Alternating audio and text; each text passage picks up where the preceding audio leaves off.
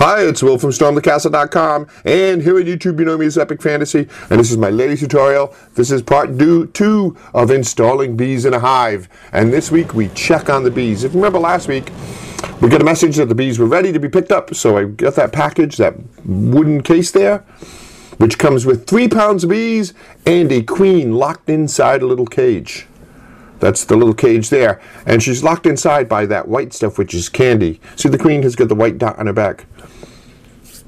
But we don't want to release her from that cage. We want to let the bees do it themselves.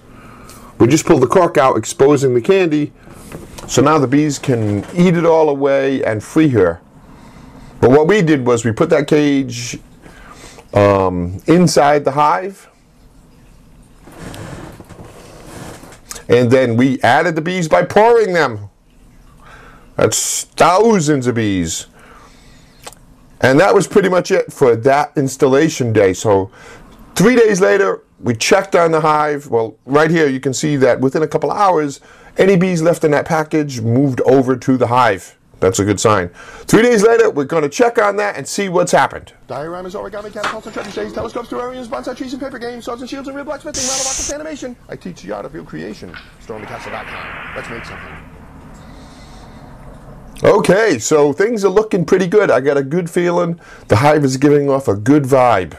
That's not a pun. I don't mean that as a pun. You can just feel a good vibration coming out of this hive. The bees are merrily going in and out and doing their thing. They seem to be getting acclimated to their new home.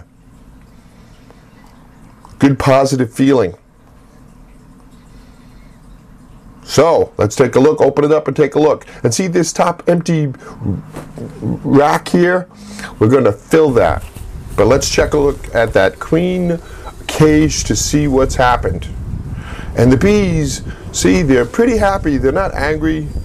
And that's just a good sign. They're very busy. They're starting up their little colony, starting to get themselves organized. But we want to look at that cage to see if they've released her by eating the candy. That's the big thing.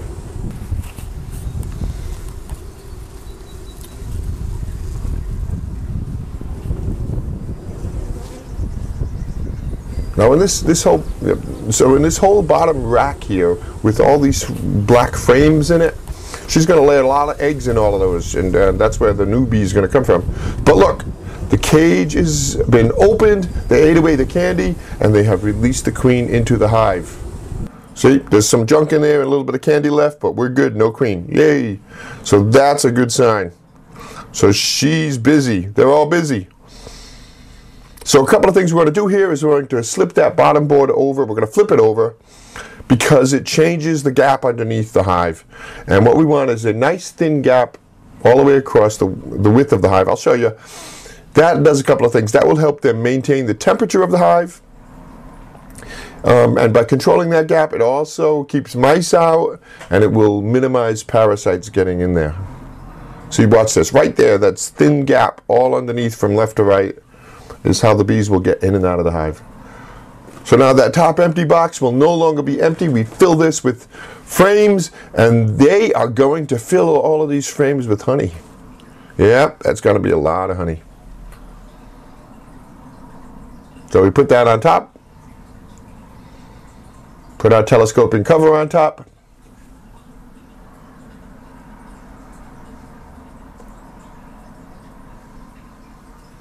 and close off the hive. And see how the bees are not very aggressive. They're doing really well. You know, that's a big thing when it comes to bees. Different families and strains of bees are, some are aggressive and some are very docile. And we're going to add a feeder just to get them off to a kickstart. This is sugar water, and this will kind of get them going real quick so they have lots of food available to them. But we won't do this for long because they will get lazy. We don't want them to get lazy. We want to go out and forage. So that's it. The queen's been released.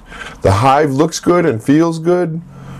They've been fed. We've added empty frames so they can make their honey. And there we go. That's a few days later. I will keep you updated on this hive as the summer goes along. Thanks for watching that video. I hope you enjoyed it. If you're a subscriber, Thanks for subscribing to my channel. If you're not a subscriber, hit that button. I always have lots of fun and interesting and very creative projects. I do 2 new ones every week. As an example, here's a couple more videos you might want to watch.